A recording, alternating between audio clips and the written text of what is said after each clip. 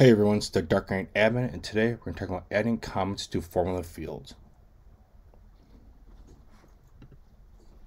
So you may have this issue where you need to leave some additional notes and comments within your formula field, and you're trying to figure out how to do it. Well, there is a way to do it. I always recommend using the description field. It's always a great way to describe what the field's for, but sometimes you need to add those additional comments to the actual formula field so you know what's going on. Before we move on, please like and subscribe. I do produce Salesforce tips every week, so come back next week. So within the formula field, you can write comments, and comments are simply written with the /*, put your comment, */. What you put in between the slashes and stars is what the comment is.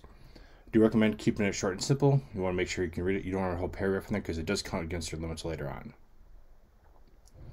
So if we were to build out a formula field, we could do that command there, put our comments in there, and you can specify like, hey, for this particular if statement, we're looking at XYZ, so we know how to come back here and read it.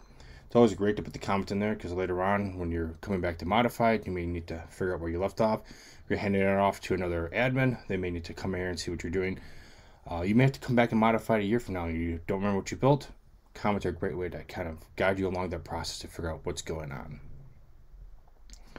Couple of things to think about. Comments can also be used in validation rules. We all know how difficult validation rules are. That's essentially just a formula field. If you are building comments out in your formula fields, this does count against your limit of 3,900 characters. So just be mindful of your comment length because you don't want to put a bunch of comments in there. It's going to chew up your limit space for your formula field. All right, thanks for coming, and I'll see you next time.